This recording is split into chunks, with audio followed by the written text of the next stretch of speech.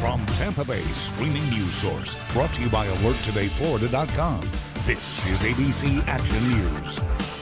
Hi there, I'm Wendy Ryan. Dennis has Florida's most accurate forecast in just a moment. But first, here are your ABC Action News Now headlines. Tonight, a 6-year-old boy, the victim of a heartless crime. His wheelchair was stolen right in front of his Brandon home. The boy is epileptic and depends on that $10,000 wheelchair just to get around. But after we spread the word, someone finally returned the stolen wheelchair earlier this evening. Stolen cigarettes, 135 charges, and 17 people cuffed and jailed. New tonight, the Hillsborough County Sheriff's Office announcing a major stolen cigarette ring bust. Undercover officers busted 15 stores, confiscating $60,000 worth of money, stolen cigarettes, guns, and marijuana. Tragic new developments tonight surrounding a freak accident on the Howard Franklin Bridge. A 65-year-old woman dying after an 18-inch piece of metal flew through the windshield of her SUV. Highway Patrol troopers just confirming Margaret Musto passed away on Saturday.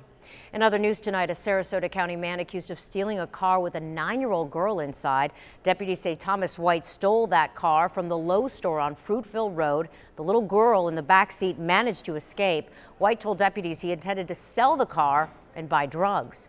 And work is underway on the Treasure Island Beach Trail. The improvements should make the trail easier to use, and it should be done by August. And now here's Dennis with your forecast. Den? Yeah, Wendy, things are awfully chilly out there, and I'll tell you what, come wake up time Tuesday, they're going to be a lot cooler. Most of us in the 50s along the beach, maybe upper 50s to lower 60s, but you go anywhere from, say, northern Hillsborough right through Citrus, you'll be waking up into the mid to upper 40s under clear skies. Pretty breezy out there as well, although I do think the winds will come down by tomorrow morning. Upper 40s to around 50, Polk County right on down through Highlands, and mid to upper 50s in Sarasota and Manatee County. Thanks, Dan. And you can now get news updates all day long on your favorite streaming device. And don't forget to download our free ABC Action News app. Visibility while driving at night can be challenging for drivers, and their failure to see pedestrians is often fatal. In Florida, 75% of pedestrian fatalities occur at night. Many drivers say they never saw the pedestrian. What will it take to see them? Can you see him now? Drivers, look for pedestrians, especially at night. Pedestrians, make sure you are visible. Alert tonight, alive tomorrow. Because safety doesn't happen by accident.